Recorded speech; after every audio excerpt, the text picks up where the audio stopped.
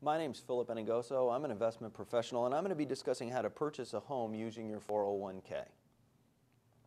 Now, it's possible to use your 401k to purchase a home, as long as you can prove that it would cost less in the long run to use your existing 401k equity than face many alternatives, such as mortgage insurance or a second mortgage or disadvantaged mortgage terms.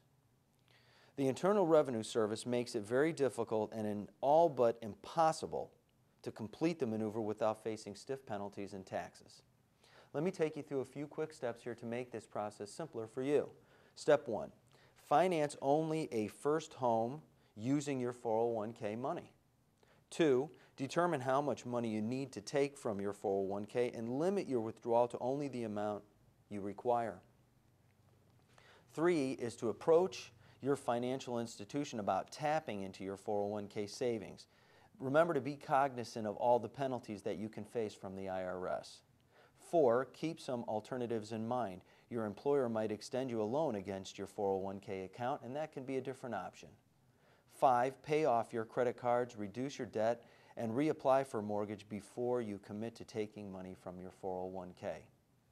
Any information provided here may not be suitable for everyone and should not be considered an individualized recommendation or personalized investment advice.